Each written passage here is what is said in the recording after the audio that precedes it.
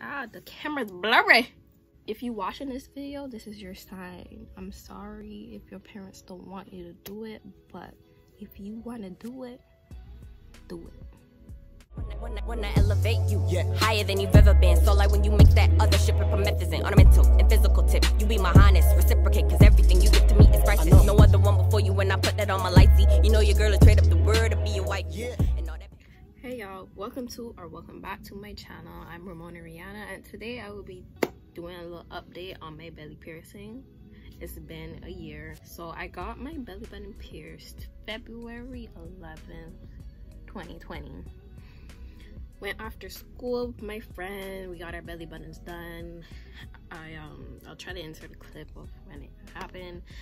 Honestly, the pain was like a 7 out of 10 if I look back and see, because like it had me a little, crippled, but yeah, it wasn't too bad. I feel like my rook hurt more than my belly button. If you didn't watch my 3-month update video, check that out. My mom didn't want me to get my belly button pierced, which is kind of annoying. It was a fight back and forth to get it done. The real reason why she didn't want me to get my belly button pierced, which I forgot to include in my 3-month update, was because when I was younger I had an umbilical hernia. So I had belly button surgery when I was about 3 or 4 to get the umbilical hernia removed, or whatever they did down there. So my mom didn't want me to trouble my belly button because she doesn't want anything bad to happen, which is understandable. But like, if you see my belly button, my incision, well, the stitches that I had to close up, it is my lower belly button, not the upper, and I pierced the upper. So I don't really see the actual problem if I'm avoiding that area. Personally, I had an umbilical hernia and I still have my belly button pierced. Most people that don't do the surgery have their belly button pierced, and it gives them the illusion of an innie. My belly button is hairy, so I'm sorry if y'all don't like seeing all the hairiness on my belly button, but we shaving my belly button. It is winter. What am I doing shaving my belly button for? So yeah, I got my belly button pierced a year ago. Sleeping on it was really uncomfortable for like the first couple of days, but like by day 5 I was sleeping on my stomach again. Yeah, the first 2 days, 2-3 days were painful, but other than that, it's been a breeze. It's easy to clean. I'll insert a clip on how I clean my belly button. And I have purchased like 3 other belly rings other than the one that I got from the piercing shop. The first one I bought was this one from Claire's. Don't watch my ugly nails. I bit them off because stress. So the first one I got is this one from Claire's. And I mean, I like it because it's the gemstones are colorful, but other, like, they're not. I just wanted a belly ring that had a little detail at the top, so I got that one. And it's all right. I've had it for a couple months. Yeah, I think I bought it in like May. I think it was April, May, around that time. And not my favorite, but I would rather wear it more than this one.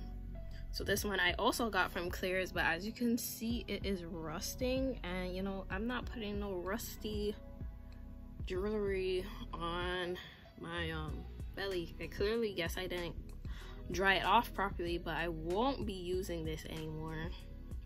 I have to look for some really good durable belly rings, so comment down below where I could get some. This is like a little mini haul of what I have backed up. Then the last one that I purchased was this from Shein. You could check out my video, my little vlog that I did, my evening vlog.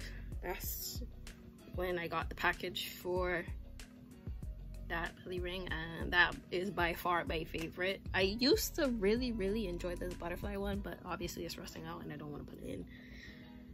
And it should not hurt to change your belly ring. If it hurts, you're probably not healed. You should not change it. You better put that other one back in.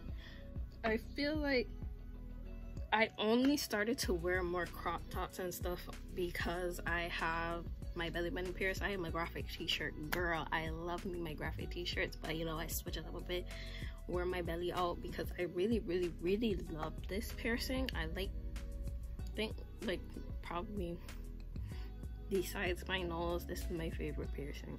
And I don't have a lot, but I plan on getting more as soon as places open up because piercings are just fire. Lately, it has been oozing a little bit, but I guess that's because I haven't been cleaning it properly. And my soap that I've been using in the shower, I guess it irritates it because it's scented. You shouldn't really be using scented soaps. When I first got my belly button pierced, I was using the Dove regular bar soap, whatever that, yeah. It didn't affect it or anything, but I've switched my bar soap to the shea butter one, whichever one that is, so it kind of gets irritated now. And I also started back using shower gel, and I also started back taking bubble baths. Obviously I don't take them as often as I used to, probably like once a month to de-stress, but I don't take bubble baths as much as I used to because I don't want anything to go wrong with the piercing. I want it to be fully healed before I start doing all my regular activities to a regular rate. I would have to say that my personal experience with piercings is that they don't heal fast. My nose took like 1.5 years to heal. My rook, it's only 3 months, and she is giving me a mess. And my belly piercing, I would say that it's almost completely healed, even though it's been 1 year and it should be healed by now. But you know, everyone's healing speed is different. Mine is clearly very different, and I have sensitive skin and all that stuff, so things heal at a different rate for me.